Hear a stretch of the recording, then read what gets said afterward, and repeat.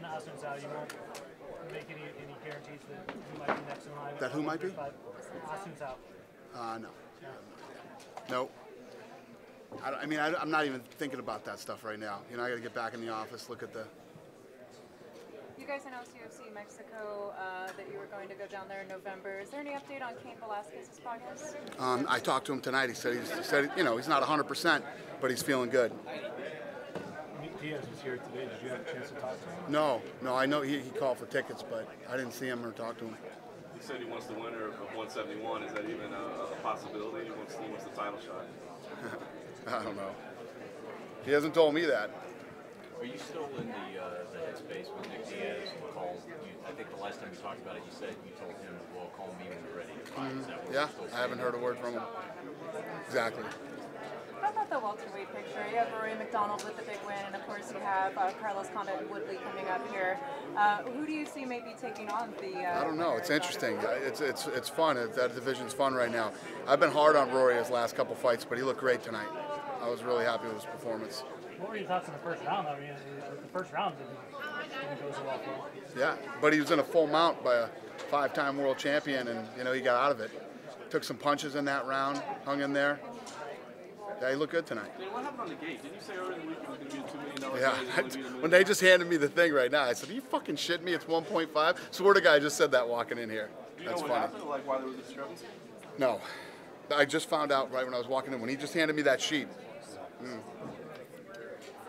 Good question, though.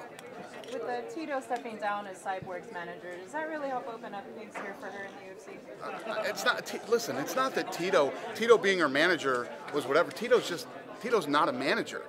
You know, Tito managed his own career into the dirt. You know what I mean? I mean, the things that he said, the infamous, amazing press conference that he held that day. I mean, his press conference is what did all the damage to her. You know, it's not about it being Tito.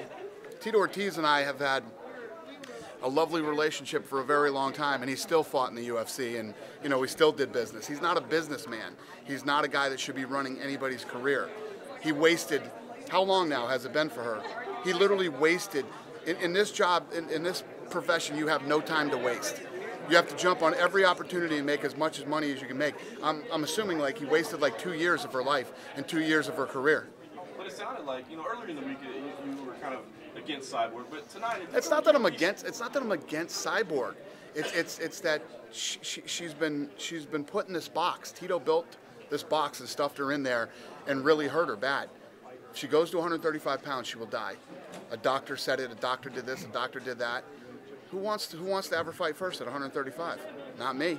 But she's not on your pay no mind list. I mean, if she can get to 135, test clean, obviously. Yeah, let's see. If she stays clean, she gets a couple fights at 135, she's healthy, she's safe, and fights that matter. You don't just get a couple of fights at 135 and come in and step over every girl in the UFC and then get a chance to fight Ronda. You know what I mean? It doesn't make sense. What did you think? Because, you know, Ronda admitted herself she was worried about pay-per-view. She said, you know, maybe this was too quick of a turnaround for me and people didn't get to miss me. What do you think? In retrospect, did it feel this big as week? I think it's awesome. I think it's awesome that she feels that way. Yeah. Yeah. Did you see the main event when that thing went off tonight? Did you see the building? Will Smith flew in here. Him and his wife came in and they wanted to meet Ronda first thing when they got here. That's what they came here for. Flew in from LA to meet Ronda. Yeah. So yes, the answer is yes. Tell me in the history of combat sports, 2 women headlining a card that did what tonight does. Okay, if we do 750 pay-per-view buys, it's still the biggest women's fight ever. What are your thoughts? And this gate, even where it is still $250,000 bigger than her last gate.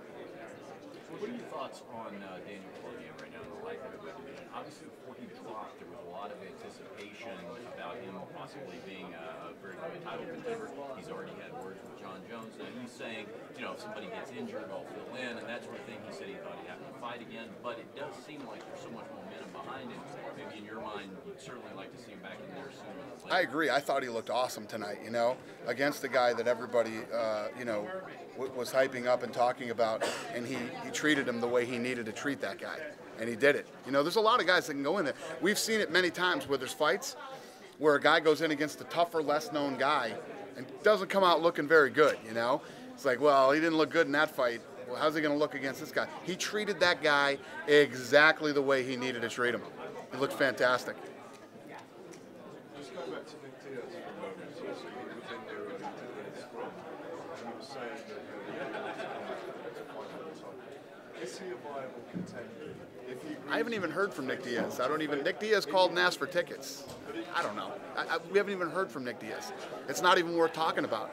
He hasn't fought. He hasn't wanted to fight, and he's not even in the picture. He sells pay-per-view, doesn't he? Right. That's the one thing he does do. Yeah, but so that he should be able to walk right into a title fight? Well, I'm I'm asking. asking you. Yeah, I do. Okay, then we'll do it.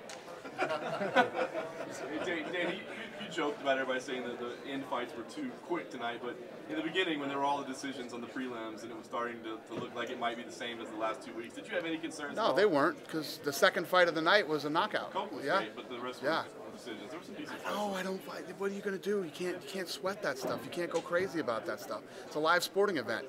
Guess what? The last Super Bowl was one of the worst football games I've ever seen. It's supposed to be the best. You know, it doesn't happen that way all the time.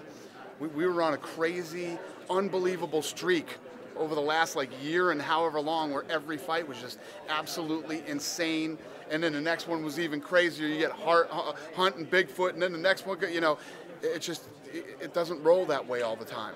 You know, we had a couple fights with some decisions, and now tonight all the fights were, you know, some good quick knockouts. It's going to happen both ways. Did the new bonus structure present any new challenges for you in terms of determining who would get those bonuses? Nope, I mean, not at all. Is it working the way you'd like it to? Yeah. Because obviously there's going to be some Well, people the way it works is money goes out the door. That's how it works. That's what we. But you've got the option now of rewarding some people who wouldn't have qualified Right. prior. I like just it. because of injury. There's a $10 million pot this year. $10 million bucks. I want every dime of that $10 million to go out to the fighters. I don't want there to be a situation where there's, you know, there was no submission, there was no this, there was no that. In this setup, it's impossible for a bonus not to go out, unless the fight sucks so bad one night that we're just like, you know what? Did you guys keep stats of how often that happened last year, where you didn't have a submission or you didn't have a knockout? It didn't seem like it was No, that it often. only happened a couple times. Yeah. But as I started playing with this thing and started to realize how much money, because now we're doing so many fights, how much money it was, it's almost $10 million bucks. It's like 9.8 million. I want 9.8 million of that to go out the door, every dime of it. So was it your call to change the structure? Was that kind of your? Yeah, I mean, it was me and Lorenzo. Yeah. The other day we mentioned how Phil Davis is waiting for a fight for him now that Cormier is free. I mean, would a fight like that make sense? Yeah, could, maybe. Yep, anything's possible. We'll see what happens. What do you think about Anderson already getting back and working out? And do you think he might be rushing it? Or do you think So he's doing the things doctor long-term? came and showed me his bone tonight, right? His legs, and he said this is actually crazy.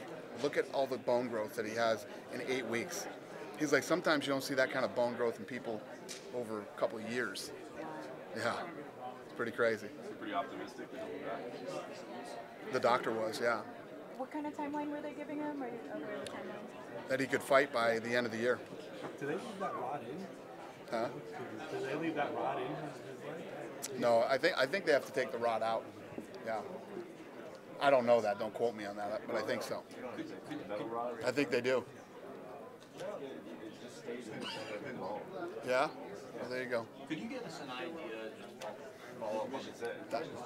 Oh, they did? Commission told him he could keep the rod in. Yeah, I've heard it can go either way, but I don't know if he's made a decision. I think if you take it out, it takes longer to come back. So we got Yeah. another operation. Could you give us an idea, based on that optimistic news, where you're at percentage-wise? You've mentioned the idea that, you know, if all things went well, Anderson could come back before the end of the year. I mean, has this news drastically improved your Yeah, I mean, yeah, it's very optimistic. Yeah. You know, we'll see what happens. I mean, anything could happen. He could hurt it again in training, or, you know, anything is possible, or start training and not feel the same. We'll see how it all plays out. What do you think?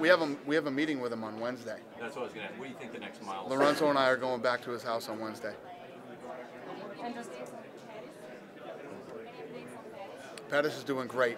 He's on schedule, healing well, and he's doing fantastic. Do you think that fight with Giselle is going to be the next one? Or I don't know. I don't know. We got to see how long. You know, it's like talking about Kane in Mexico right now. We got to see when these guys heal and when they're ready to fight, and then we'll go from there. One more injury update, if you could. Conor McGregor, how's he coming along? He is coming into LA. Is he here? Yeah. So he's in LA getting checked out. Good? All right, you guys.